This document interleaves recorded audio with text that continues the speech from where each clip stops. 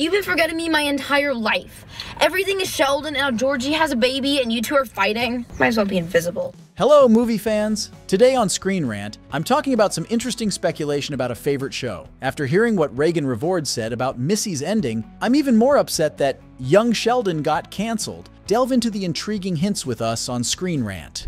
I've always been disappointed with the cancellation of Young Sheldon, and learning about Revord's comments on Missy's ending has only intensified my frustration. Missy is one of my favorite characters, and I'm convinced that Young Sheldon missed a significant opportunity by underutilizing her. Although Season 6 made some effort to give her a proper storyline, by Season 7, she was again reduced to a supporting role, even as the other characters' roles expanded.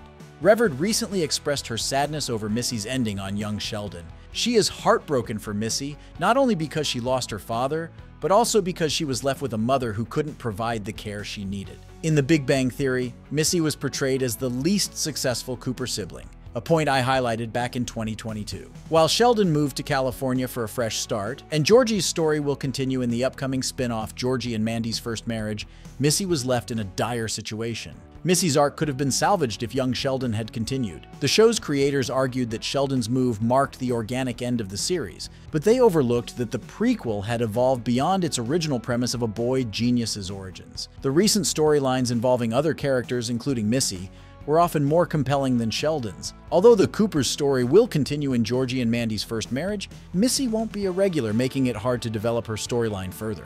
If Chuck Lorre and his team had rebranded Young Sheldon to the Coopers, CBS could have avoided the awkward transition to the new spinoff. The Coopers could have embraced the grounded storytelling that Young Sheldon had shifted towards in recent years.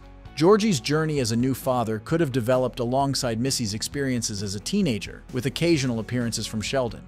This would have allowed the show to continue without breaking the established canon and maintained viewer interest. Missy had limited appearances in The Big Bang Theory, and she didn't seem content with her adult life. However, Jim Parsons' narration in Young Sheldon hinted that she eventually found happiness, although this was a brief mention without much detail. Missy's story could still be explored in Georgie and Mandy's First Marriage, and perhaps after a few cameos, CBS might decide to bring her in as a regular character. If not, this might be the end of Missy's character. It's puzzling that her final scene in Young Sheldon was so lighthearted and out of character, especially considering her recent grief over George's death. This inconsistency only exacerbates the years of neglect her character faced on the show. With that, it's a wrap. Keep following Screen Rant for regular updates.